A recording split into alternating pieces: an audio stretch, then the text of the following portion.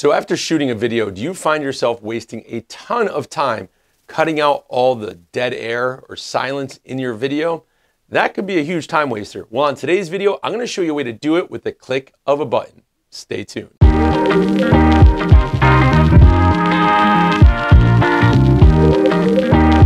Hey, what's up? My name is Aaron Bowman. Thanks for coming by and checking out today's video. Now, like I said, we're going to be talking about how to get rid of all that dead air without having to make all those cuts in our videos with a click of a button. And this video has been sponsored by the great people over at Wondershare Filmora, and we're going to be using Filmora 10 to make this happen. Let's go jump on the computer and I'll show you how to do this. It's a huge time saver when it comes to editing your videos. Let's go take a look. All right, hey, what's up everyone? We are now on the computer. We've got Filmora 10 up and running.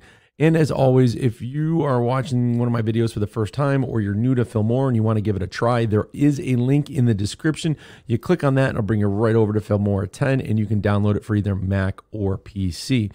Now I'm going to show you real quick how to import videos or photos just in case this is your first time here. So you can click on the import right here and you can select where you want to go. You can click on this movie clacker and it'll bring up a window, and then you can search for your video or photos. Or what I'm going to do is I'm just going to pull this up right here and drag and drop. Now, what I want to talk about today is right here where it says beta. So when you download your copy of Filmora 10, you will see this here. Now, this is going to be a trial for this right now. You get a 7-day trial. I'm not sure what the paid portion is going to be, what if it's a monthly subscription or yearly. I haven't looked into it that far yet because I'm still just on the 7-day plan. But because this works so good, I will more than likely be buying a subscription to this, because this is going to be a huge time saver for you when you're editing your videos, especially, if I could say that, especially if you're going to be producing a lot of video content. We know that, yes, it does take time to shoot stuff, but it takes even more time to edit everything so your story, whatever story you're telling, makes sense and flows smoothly. So for this clip here, this is a review I did on a pair of slippers that somebody sent me. So I'm not going to go through the whole editing process. What I am going to show you is how time saving this can be when using this little feature here. Because normally you would take your video clip and you would drag it down to your first timeline here. And you can have multiple timelines. For video, you can have multiple layers. So like I could bring this one here.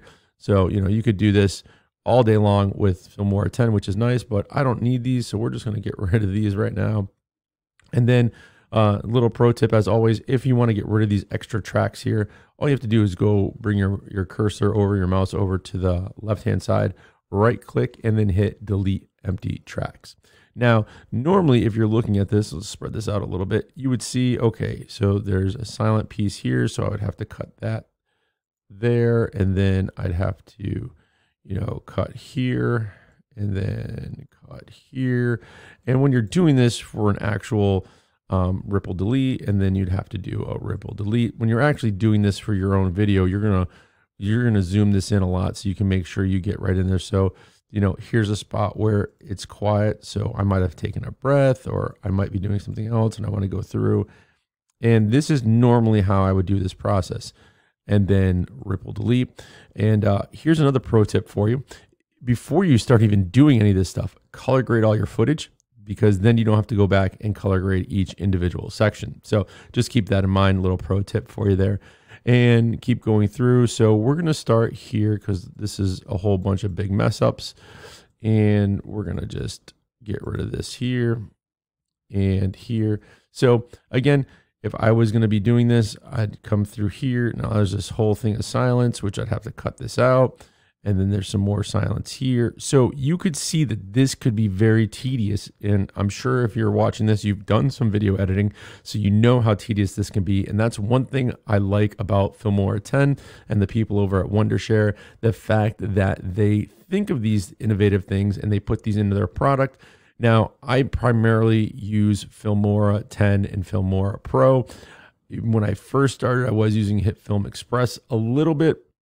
I've never used Final Cut Pro or any of those other programs out there, so I don't know if these features actually exist there, but I am glad that they exist here on Filmora 10, because anybody can click that link in the description, download their copy of Filmora 10, fire it up on their computer or their Mac, whatever you were editing on, and be able to edit a video like a pro within the matter of minutes without having a huge learning curve. And I think that's what's huge about this software and why it's so great. Now, what you want to do to activate this little button right here for the silence detection is highlight your clip by left clicking on it. And then you'll see you get all your other options here. But we're going to click on this here. And again, it still is in beta. And like it says, it automatically removes silence from audio region of your video, which is great. So we're going to click on that. It's going to analyze the clip. Now look at the different cuts it's made in here. And these were some of the ones that I just showed you that I would have had to done. Now you can look at them and stuff, and you can soften the buffer, or you can, change the duration or volume threshold. But for me, since I've been using this so far, I've just kept the default and it's worked perfect for me. So you can either export it to your hard drive or you can export it to the timeline, because we're still working in the timeline. That's where I want it to go. So I'm just going to hit export. It's going to do its thing. And there you go. It has all those cuts that I would have had to have gone through and make. And that's it. That, again, you're going to walk through, you're going to listen through this and make sure they make sense and your edits are done right. But to get rid of all that silence in there and then have to go through and touch it up is fantastic. It makes it so much quicker than me having to go through and do cut after cut after cut. So it by far is one of the best features so far that they've added to Filmora 10 that I absolutely love, just because of the fact that, if you're editing 2 or 3 videos, maybe you batch process your videos and you sit down and you record a bunch of them like I do, because it's going to be for, informational purposes, for my real estate channel or a tutorial like this. You don't want to spend another 3 or 4 hours going through and cutting out everything and making it look good, because it's time consuming. This makes it so much more simpler. So hopefully that has helped. And it's going to, lessen your time sitting in front of your computer editing, so you can go out and shoot more videos. So as always, thank you for watching. Like, subscribe, and check out this video in the top right if you want to know more about editing with Filmora. Peace.